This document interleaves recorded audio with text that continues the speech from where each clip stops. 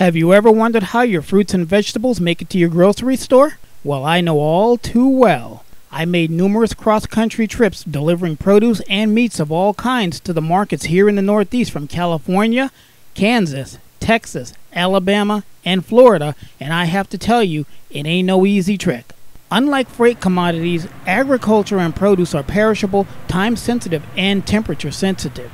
And since the average haul for these delicate items is anywhere from 800 to 3,000 miles, that leaves lots of space for things to go wrong. And in the trucking business, that can mean a refused load, something you don't want when there's 45,000 pounds of product sitting on your trailer. Before the interstate highways made it possible for truckers like myself to make such a haul, the fruits and vegetables of America's farms found their way to markets nationwide a very different way, over the shiny steel arteries that are the railroads of America.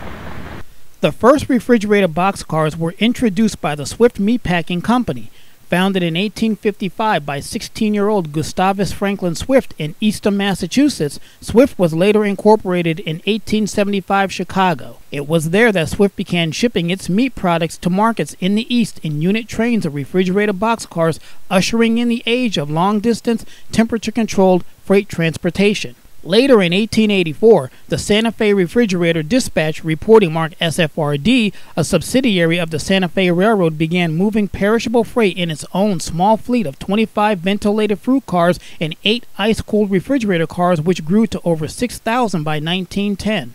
Almost that of its biggest competitor, the Pacific Fruit Express, and by 1929, the SFRD was carrying some 100,000 produce loads from the fields of Arizona and California to the East Coast markets each growing season. The Pacific Fruit Express, on the other hand, began operations in 1907 as a joint venture between the Union Pacific and Southern Pacific with a fleet of 6,600 refrigerator cars built by the American Car and Foundry Company, a company still building rail cars to this day. PFE's fleet would eventually grow to over 8,000 cars, the largest fleet of refrigerator cars in America. In 1923, the Western Pacific Railroad joined the mix and leased nearly 3,000 brand new reefers to the PFE.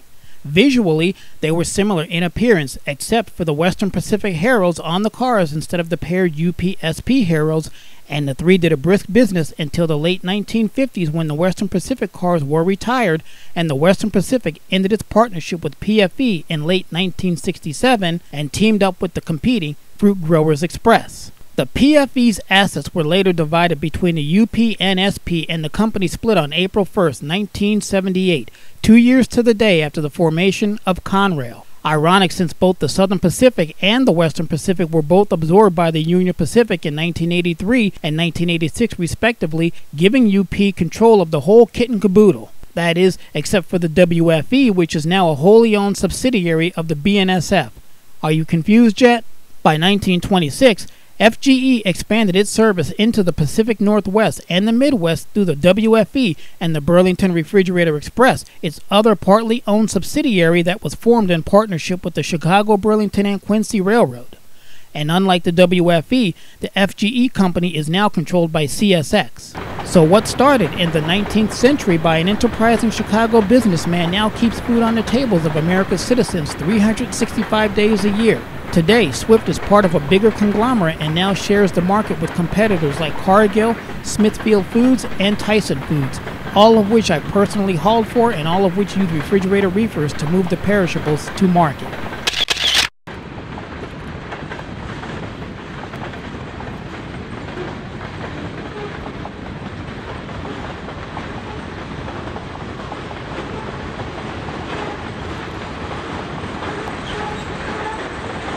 The three reefers shown at Enola Yard are good examples of the refrigerated cars roaming the rails of America today.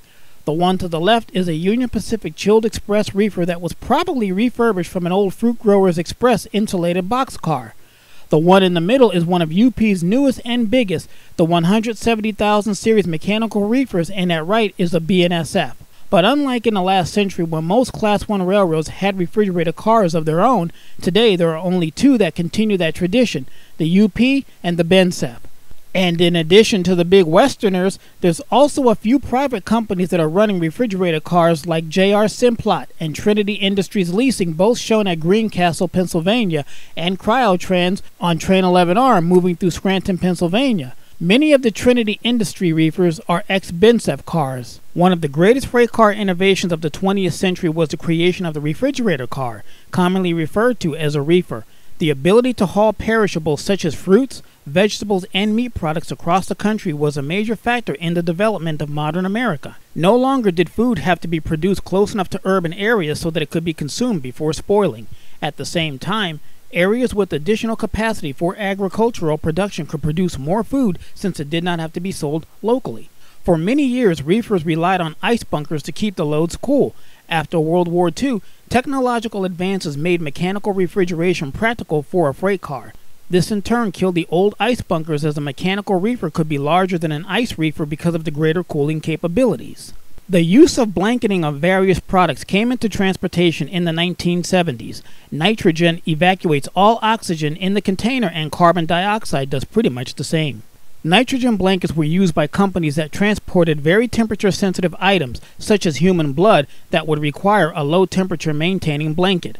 Ice cream, which I've hauled myself, is another extremely temperature-sensitive product that requires very low temperature containment while in transport, which is why more and more of the railroad refrigerator cars are utilizing systems mounted on one end of the car, whose original use originated in the over-the-road trucking industry. Fruit Growers Express, reporting mark FGE, was a railcar leasing company that specialized in providing insulated boxcars for the transport of long-distance produce and perishables, allowing for the fresh produce to be transported from coast to coast in 6 days or less. It was founded in 1920 by Henry Spencer, the former vice president of the Southern Railway, and owned the largest fleet of reefers in the East. It primarily served the eastern states, and with existing cars produced by other manufacturers, the company eventually grew to be owned by a group of 10 railroads across the United States.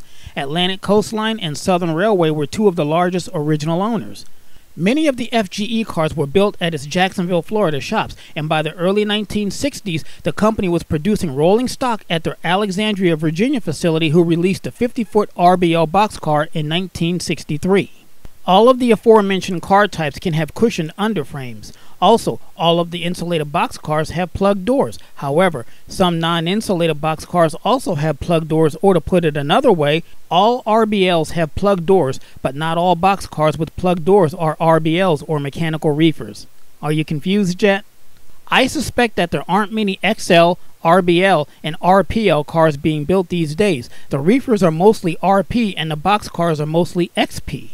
A few other features that you could add to better distinguish a certain type of car are dreadnought ends, rolled ends, exterior posts, interior posts riveted to the sides, or interior posts welded to the sides. Sadly, none of these features are exclusive to or are from a particular type of boxcar, with the exception that insulated boxcars will have plug doors and mechanical reefers can be distinguished by the refrigeration unit or maybe the openings and the vents for it. The juice train, or sometimes called the orange juice train, is the popular name for the famous unit trains of Tropicana's fresh orange juice that's operated by several railroads in the United States. In the 21st century, the Tropicana CSX juice trains have been the focus of efficiency studies and have received several awards. They're considered good examples of how modern railroad transport can compete with trucking to carry perishable products. In the 1970s, Tropicana's orange juice was shipped in bulk via insulated boxcars in several round trips per week from Florida to Kearney, New Jersey. Kearney is roughly at the west end of the Pulaski Skyway, right around exit 15 of the New Jersey Turnpike for those who know where they are and what they're looking for. If you were on either road at the right time, you might see a trainload of orange boxcars. It ran on the former B&O from Washington, D.C. to Philly, then over the former Reading Railroad through West Trenton to Bound Brook, New Jersey, and then over the former Lehigh Valley from there to the Tropicana facility, which was adjacent to the New Jersey Transit Meadows maintenance facility. Starting on Seaboard Coastline south of Tampa, Florida, the original juice train followed the former Seaboard Airline Railroad and Atlantic Coastline Railroad.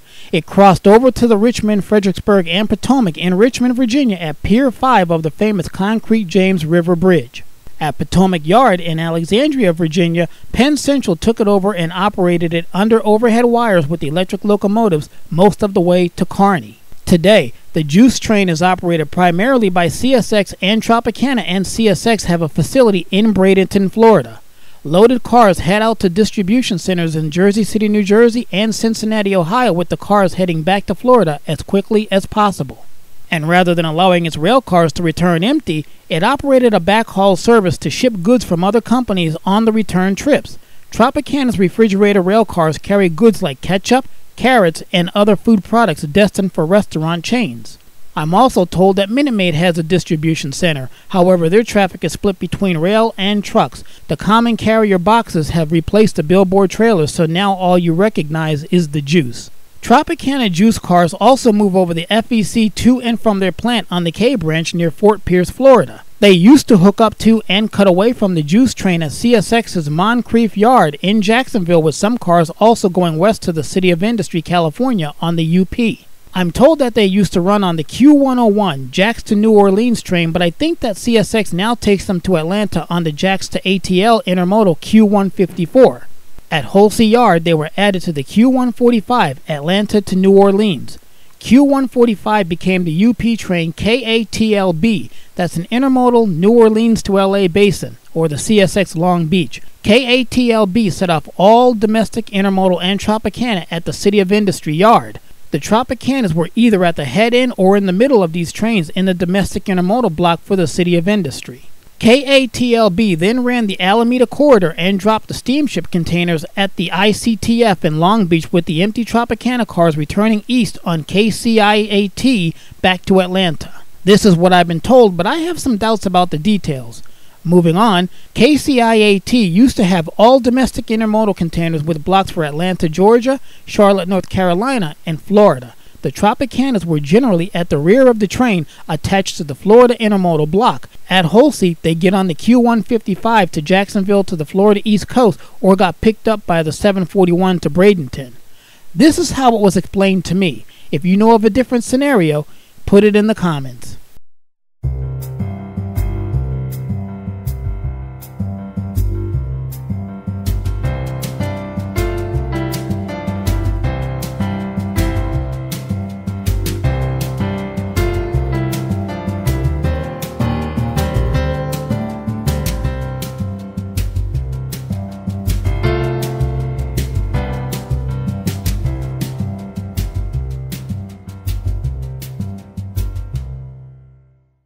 The Cincinnati juice cars started moving in 1997 and used to run as a dedicated train twice a week in the 1990s as the K652, and then ran 6 days per week on the CSX Jacksonville to Cincinnati intermodal Q142. The Tropicanas were always on the head end. Once in Queensgate Yard, a yard job ferried them to the Tropicana distribution center in a suburb of town. The empties came back on the Q141 from Cincinnati to Jacksonville. Keep in mind that everything I just said was pre-Hunter Harrison railroading, and in some cases 1990s railroading, so by now most or at least some of this has changed. For example, in 2017, CSX abolished the Tropicana unit juice trains between Philadelphia and Florida. Tropicana products now move on other CSX trains to and from Florida, with a separate train for the Tropicanas moving the short distance between Philadelphia and North Jersey. Other changes over the years are that Tropicana is now a division of PepsiCo, which became the world's leading producer of branded fruit juices. When CSX acquired part of Conrail in 1999 and all CSX trains started moving to the new larger facility in Jersey City, New Jersey on the National Dock Secondary, and even had its own GE 70-ton switcher, the number 98. Tropicana's rolling stock used to be white and then orange and then white again, with even some blue cars, and came with some innovative refrigeration. Designated as TPIX, they are custom built to Tropicana specifications, with additional cars with specially equipped refrigeration systems now traveling 3,000 miles by rail to California.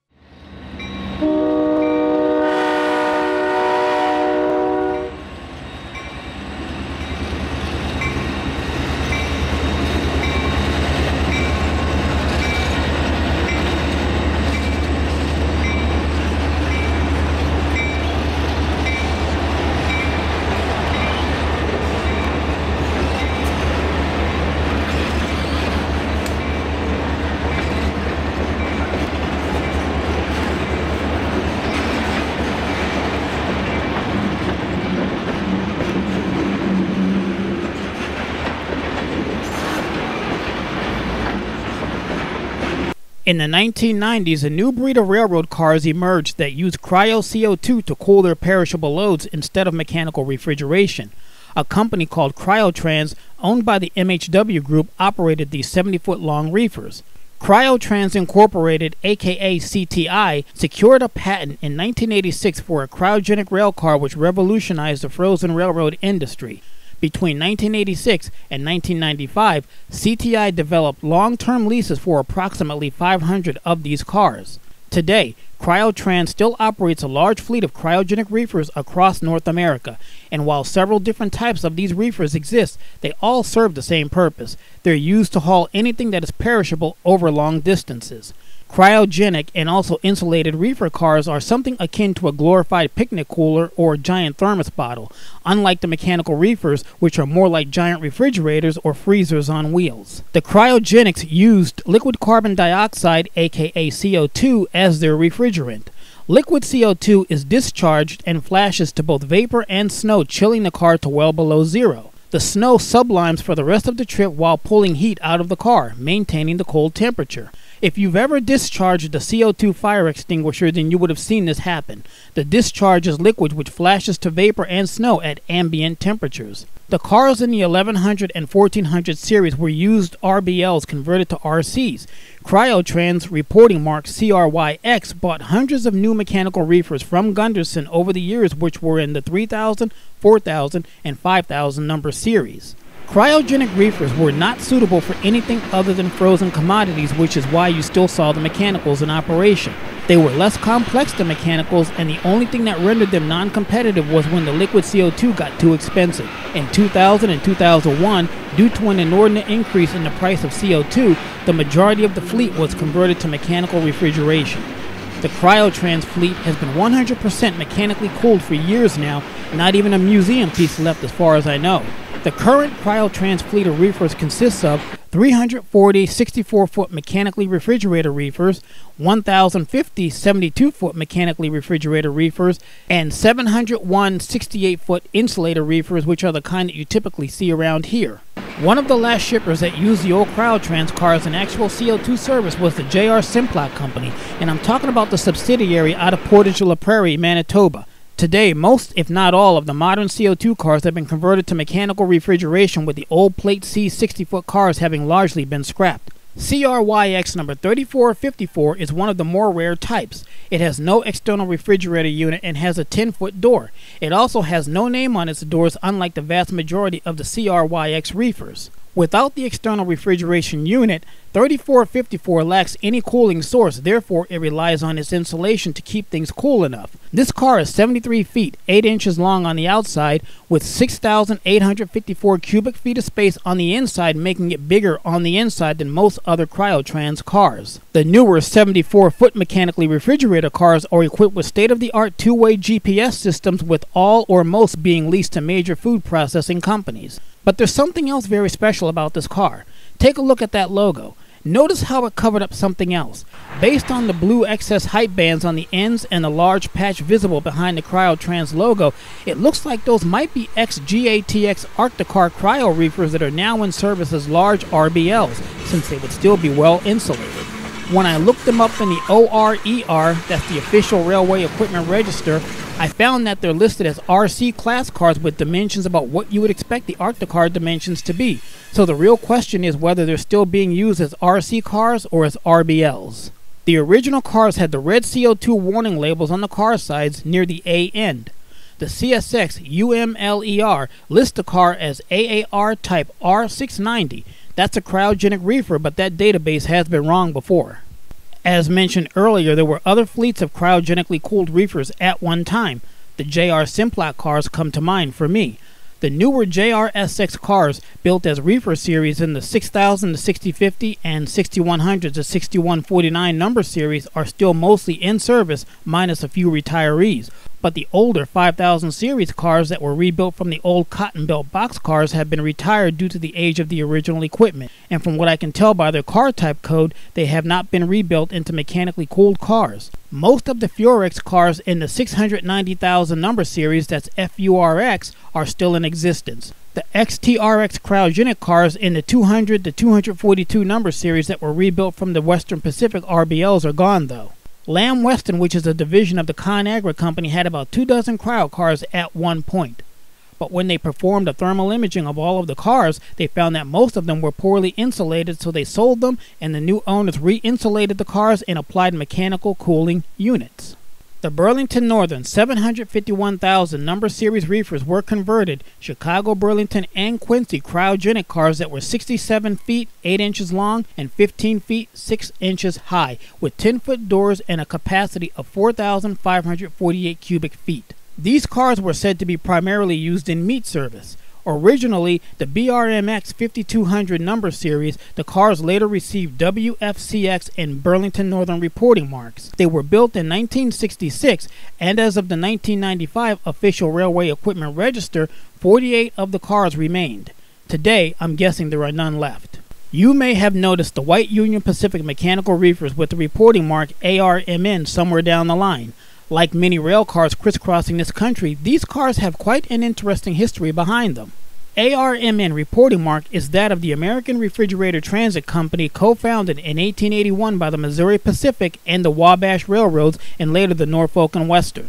Somewhere around 1971, the partnership was dissolved, and all of the ART's refrigerator cars, at least those that had the private company reporting marks, were given fresh reporting marks that did not end with the letter X. In the case of the mechanical refrigerator cars, which had been lettered RMDX, they were relettered ARMN. This was the first use of the reporting mark, which ended in the 1980s when all of the remaining ARMN cars were relettered into a UPFE number series. The reporting mark was resurrected for the rebuilt former Fruit Growers Express mechanical reefers, now Chilled Express cars in the ARMN 900,000 number series. It later spread to rebuilt UPFE and Ventura County cars, now in the ARMN 700,000 number series, and has been applied to new equipment.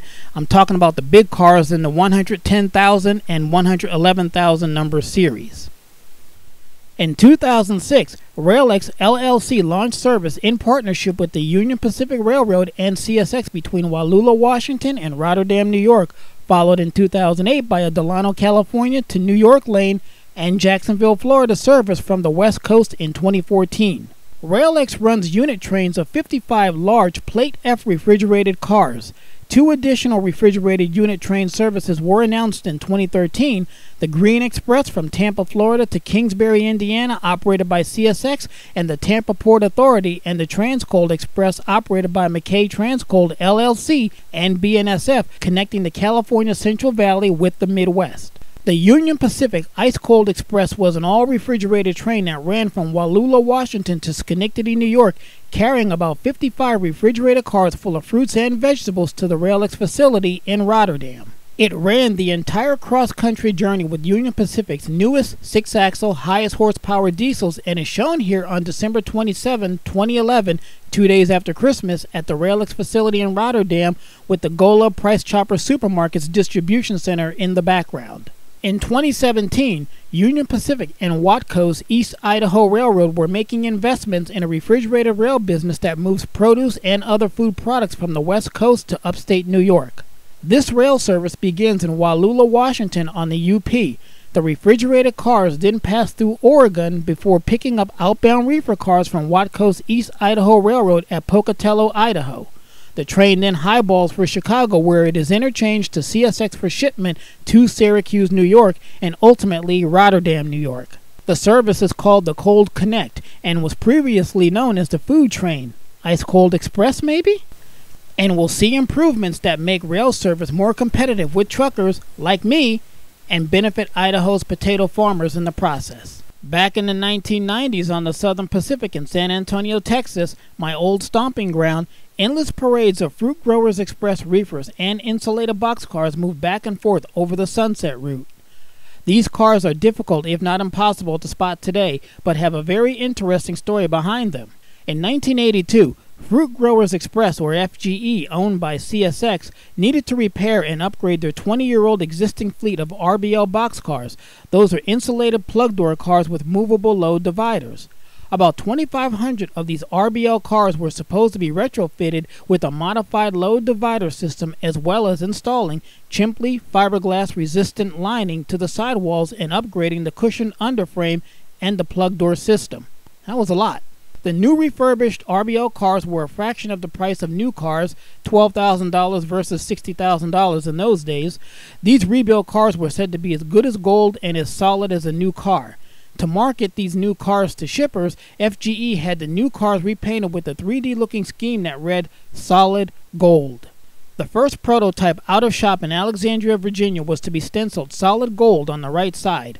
During stenciling, however, part of the G had slipped and the horizontal leg of the G was missing, therefore making it look like a C.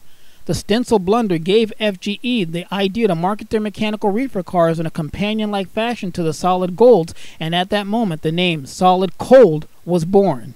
In 1987, CSX replaced their marketing director with someone new, and in an effort to establish his own identity, he changed the Solid Cold to Real Cold. About 50 cars were repainted in this new scheme, and the concept and the individual behind it were both laughed off the property.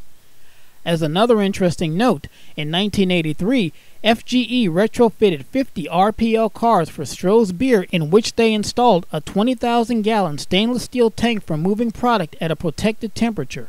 These 50 cars had the Chiller logo in the same script as the Solid Cold cars. During later years and subsequent changes in ownership, Solid Colds began to bear reporting marks such as SFLC, BNFE, ARMH, and UPFE. These days, catching a Solid Cold is like finding a piece of hay in a needle stack. The majority of Solid Colds have been retired or upgraded to meet new interchanging rules. Rumor has it that many of the Solid Colds have been refurbished into the new Union Pacific Chilled Express cars like we talked about earlier. But that is another story. For Trains 21, call me AC.